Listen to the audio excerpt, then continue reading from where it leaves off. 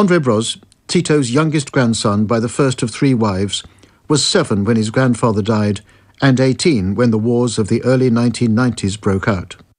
This must be about 2 years later. Yes. He's stretching out his hand towards you. He's obviously a very proud grandfather. Yes, he is. My parents, since I remember it only by some short stories or pictures I had with him. I remember my father telling me when the war started, we were talking about what could have been done or what were the ideas earlier.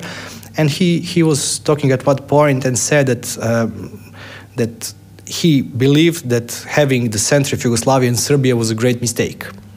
I myself am an economist, and what I did was I studied in Russia, economy, and first thesis that I had to write was about the war in Yugoslavia, but from economic perspective. I took statistical yearbooks from Yugoslavia at that time, and I was looking at the economic development of the countries. And you had Slovenia and Croatia at that point making about 70% of economics, and most of that was going into the central Serbian part. You also had Bosnia, which had great capital in mines and in ores there, which has also been sold, and the capital went back to Serbia. Of course, in every conflict, you have to have a couple of things. One of them is economics. People are starting to ask questions, okay, so why do we have to give you the money so you can spend it on something else? Why cannot we build roads? Why cannot we build things like that? So really, I believe that the combination of nationalism, one nation, whatever nationality, trying that to be the bigger one, the better one, the higher one, and you have the economics on the other side, you'll definitely have some kind of conflict. It is a conflict that Raif Dizdarovic thinks may have been avoided if his party had responded faster to the growing civil unrest. Our steps to favorize the future of Yugoslavia, they were too slow for democratization of Yugoslavia. We thought we made so much in the past. We were too slow to make up our mind. If we don't do the change, that we are entering the deeper and deeper crisis. And our steps towards democratizations, they were just smaller than it was a need.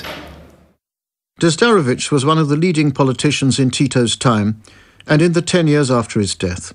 He was one of the presidents of the rotating presidency. In 1989, it was due to be handed over to Stepan Mesic, another veteran, who until February this year was president of Croatia.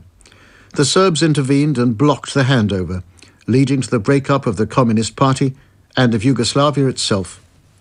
During Tito's time, Mesic played a leading part in the Croatian Spring of 1967. The Croats were pushing for more rights for themselves and for economic and democratic reforms across the whole country. He later became Secretary-General of the non-aligned movement that Tito helped establish. If Mr. Mesic had been the last of the rotating presidents, if he had not been blocked, does he think that the war could have been prevented, the wars?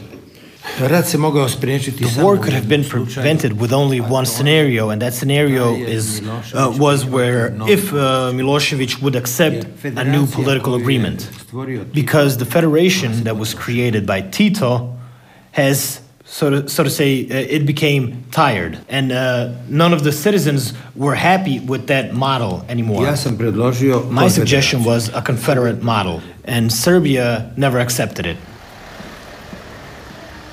And now we're outside the White House in snowbound Belgrade, a magnificent estate of fir trees and grand buildings. It was completed 2 years after the assassination of the present Crown Prince's grandfather. It was the home over the years, of course, for Tito and Milosevic, and now it's under royal occupation again since the return of Crown Prince Alexander in 2000. Let's go meet the Prince. How are you? Very honoured to meet you, sir. I never Long time no see. To meet you in your palace. Yes, it's amazing. Brilliant. So good to see you. No, thank you. Well, I was born in London in 1945, and I was born in Claridge's, and it was turned into Yugoslav territory by the then Prime Minister. And my father was hoping to come back. What killed him in the end was the homesickness, and he was never allowed back. I became an enemy of the state at 1947. I was 2 years old and very dangerous. The Crown Prince, Alexander Karađorđević, returned from exile in October 2000 after what he calls Serbia's Velvet Revolution. He now resides in the palace, the family home which had not changed much since his grandfather's time, except for the odd red star etched into a wall and a bullet hole in the chapel.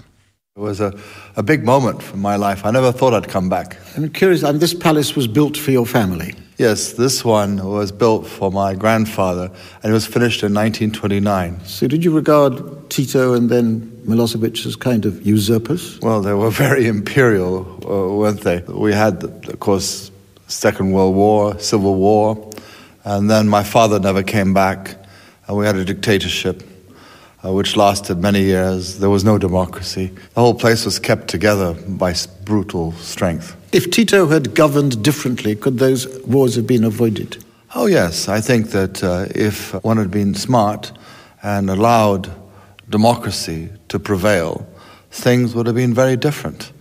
But it never happened. I mean, are you giving him credit for anything at all? Well, for dressing rather well, I would say, and for having a wardrobe of many shoes and extraordinary colored uniforms, I think he did rather well there.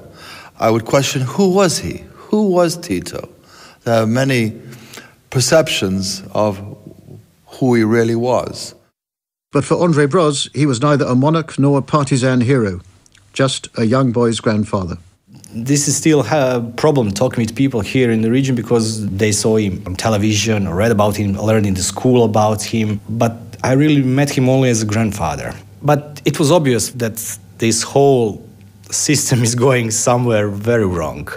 People change, states change, and you cannot enforce anything on them. If you try to keep something bottled up, it's like trying to cook something and keeping the lid on.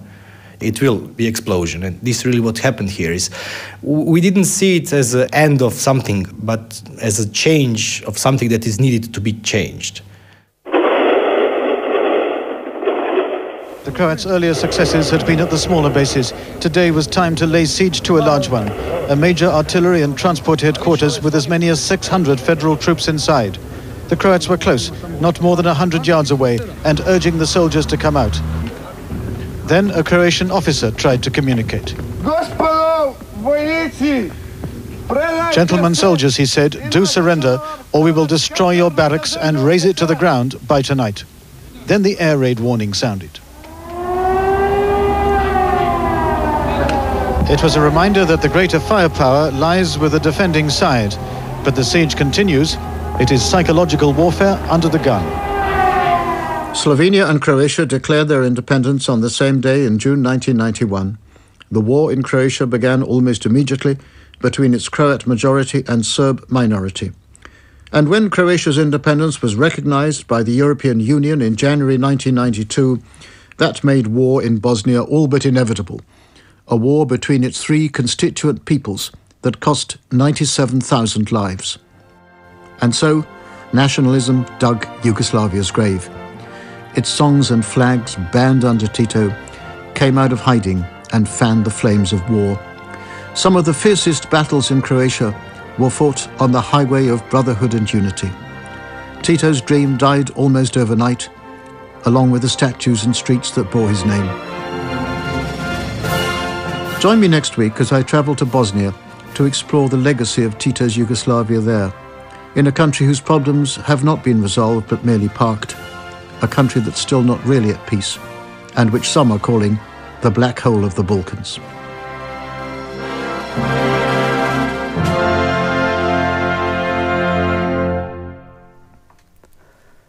The Rise and Fall of Yugoslavia, The Story of Tito, was presented by Martin Bell and produced by Gemma Newby. It was an all-out production for BBC Radio 4.